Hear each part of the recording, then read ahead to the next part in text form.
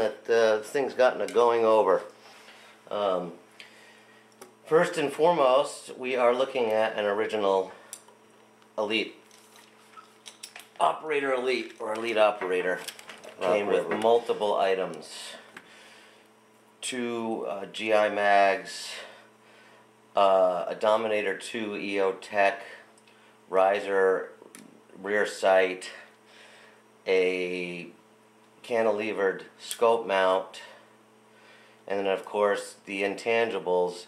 You've got the Rock River 2-stage trigger in there, and the operator stock as well, which has great features to it. We're going to cover that.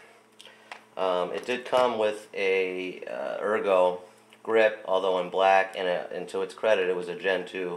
This is a Gen 1. I think at this point you probably won't find any Gen 1s probably out there, but you want to make sure. The easiest way to tell if it's a Gen 2 is that the butt plug is connected, although you can buy them. In the inside of the Gen 2, it's more of a figure 8, like a cutout figure 8 design, and it does give a lot more rigidity to the grip.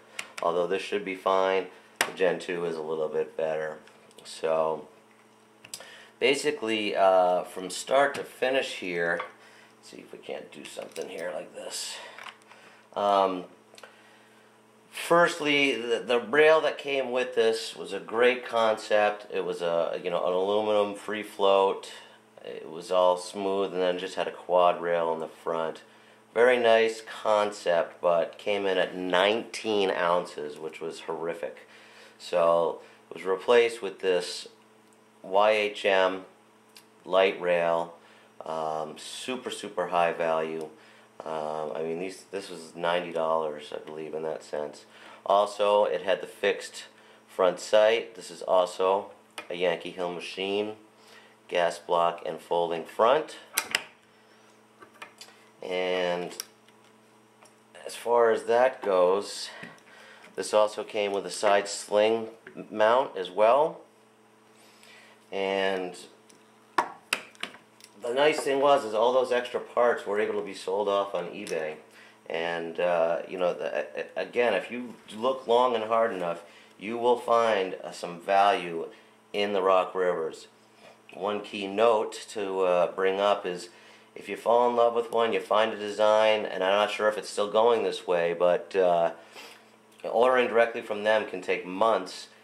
All the platforms that they put out or are offering are offered by outside dealers like Guns America, Gun Broker, and you're going to get it literally in 2 days.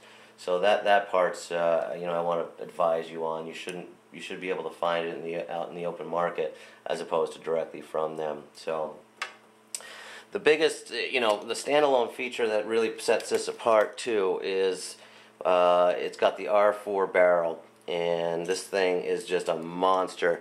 I mean, you're not going to be able to see it, but it's, as thick as this cork underneath here.